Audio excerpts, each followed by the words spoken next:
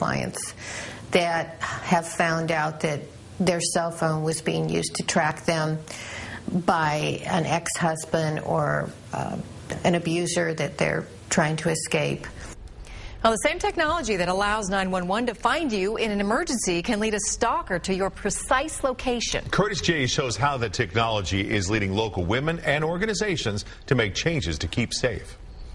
You send a text, you make a call, you travel. The details can silently be sent to a third party without you knowing it. So how does this happen? It turns out there's an app for that. Technology. It's here to help and put you in danger. All over the country, reports of stalkers getting their victims unknowingly by simply using a cell phone. Suddenly, he broke into her apartment.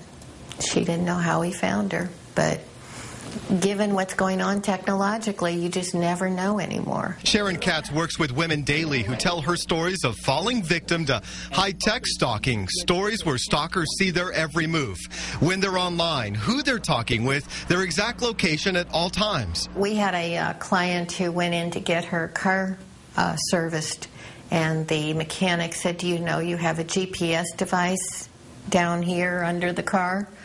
And she had no idea. Most disturbing, her lifeline was his invisible leash. Several clients that have found out that their cell phone was being used to track them by an ex-husband or an abuser that they're trying to escape. High-tech stalking is now putting local abuse shelters where Sharon works at risk. It is happening here and everywhere. Women die.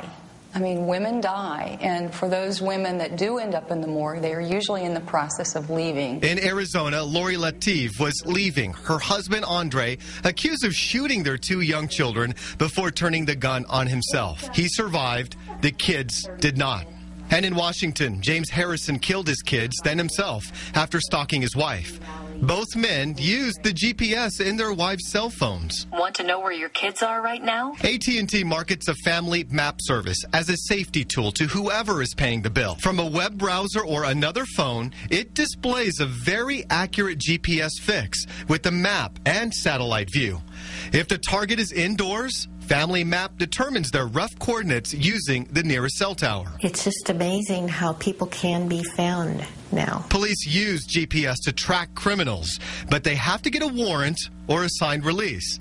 A husband paying the bill needs no such authorization to track his wife, even if they're separated.